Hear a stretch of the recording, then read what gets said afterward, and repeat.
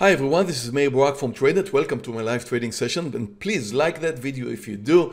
Now let's take a look at the S&P 500 at the beginning of the trading session. As you can see, it is moving lower. Always look at the S&P in 5-minute candles, and now we've got a gap and go. It's moving lower. The S&P is down 0.8%, Nasdaq is down 1%. I'm looking for stocks which are relatively weak. I found COIN and I'm shorting here 2,000 shares. It's moving down, it's down 9%. Tesla is down 4%, it's moving lower, nice bear flag, and I'm shorting here 2,000 shares expecting a new breakdown under the lows, and it did. Microsoft does the same. It's at the lows and I'm shorting 2,000 shares expecting it to continue with the S&P 500. Same idea for Boeing. Boeing is down 1%. I'm shorting 2,000 shares expecting it to continue. Now take a look at the perspective of my trading main monitor.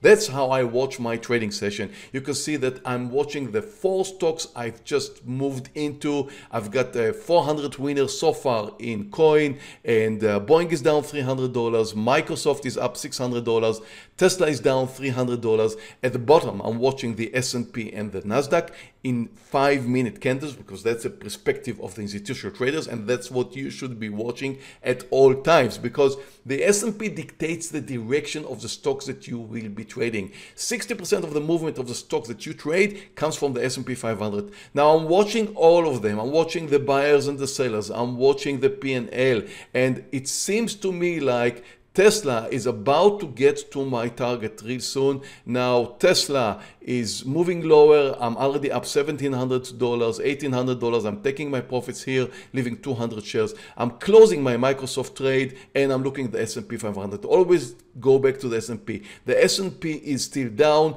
and that helps COIN move to a new low. I added 2,000 shares earlier in COIN. Now I'm up $3,000, and it keeps moving lower. I'm taking my profits here, leaving 400 shares. That was a great trade. The only one that does not participate in the game is Boeing. Now I'm green in Boeing. I'm up $300, $400, $600, and the S&P is at the lows. Now I'm concerned. I'm concerned because the S&P is too extended to the downside.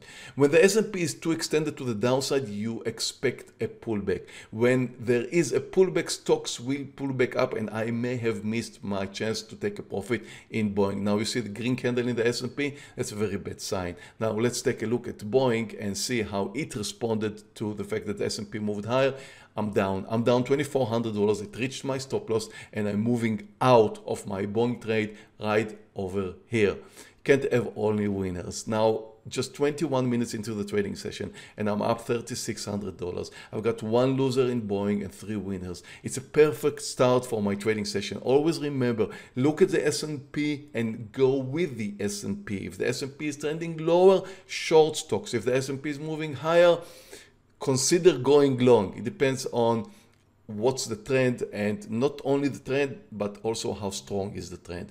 Thank you for watching this video. If you liked it, please give me a like right here below. It helps my channel and helps more people like you enjoy and learn a little bit more about day trading. There's a subscribe button right over here.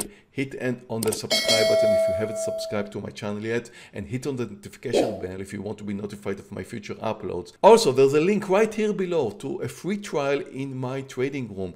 Join me, because that's where I call all of my trades each and every day live. Thank you for watching this video, and I'll see you in my next video.